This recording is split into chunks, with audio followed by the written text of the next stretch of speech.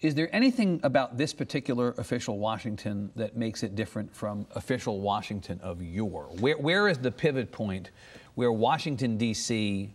institutionally became this Washington, D.C. and this town? I would say there are a couple of factors. I mean, one is just the infusion of money into the system. I mean, there is so much. Where do you date that to when?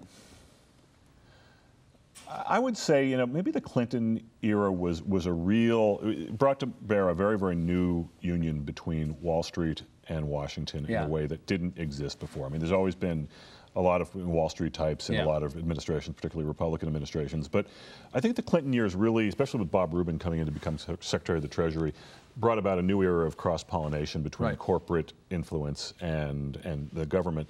I think, you know, 9/11 was big, and just the wars of the Bush era, which just grew government to a great degree. It was a machine. I mean, it was a machine. But go back to the Clintons era. I think that what you make an interesting point about Bob Rubin, and that's where a lot of the money came in. But that was also where partisan conflict became an industry unto itself. Right. Really, if you go back before Clinton, whatever we remember about the George H.W. Bush era.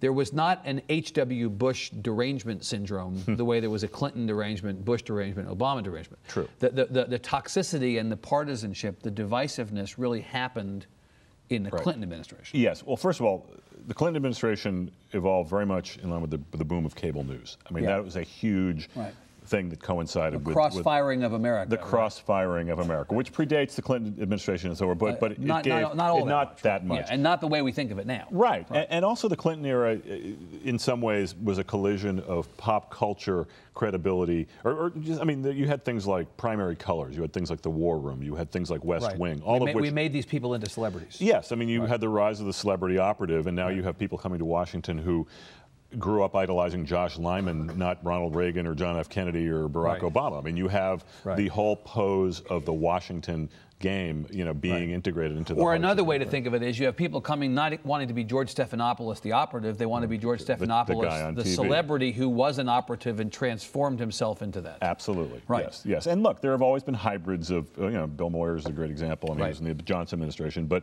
right now, I mean, again, this last campaign, you literally, in the Obama re-election campaign, you had just staffers fighting with each other over getting on TV towards the end so that they could, you know, get the better cable deal when it was done.